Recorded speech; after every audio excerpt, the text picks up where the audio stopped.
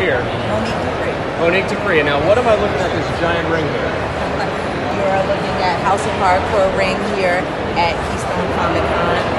I'm social media manager and a little bit of everything else for Tommy Dreamer's House of Hardcore. And that's what we're doing here, where we've been having 4 matches a day, every day, all weekend. Now, is there going to be any belts passed? No, there's not going to be any belts passed. This is not traditionally how we run shows at conventions. It's a little weird because normally we put on an entire show with an entire card. Here, we're just putting on a few shows throughout the day.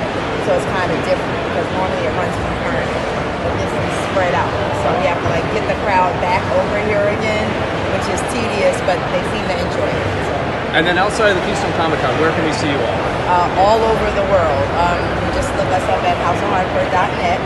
We have a show running in Philly here November the 23rd at the 2300 Arena. It's going to be a jam-packed show. It's going to be awesome. Lots and lots of talent.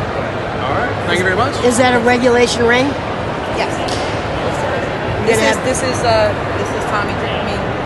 Tommy Dreamer is the innovator of violence, former WWE. All right. He knows everything there is to know about wrestling. Safety is everybody's first priority, so he always has all his ducks in a row. Now, do you ever get in the ring, throw it down a little bit? I have gotten in the ring before, but at 44, I think I should just, do some producing. 44, ladies, guys, Jesus, do some of this, because then you'll look fantastic at 44. I'm a mom of 10 and 44, and I think my time in the ring is done. I do like to manage, however, that's awesome. I'm still taking orders. But I love it. I don't do anything else in the world. What do you like best about performing live in front of people?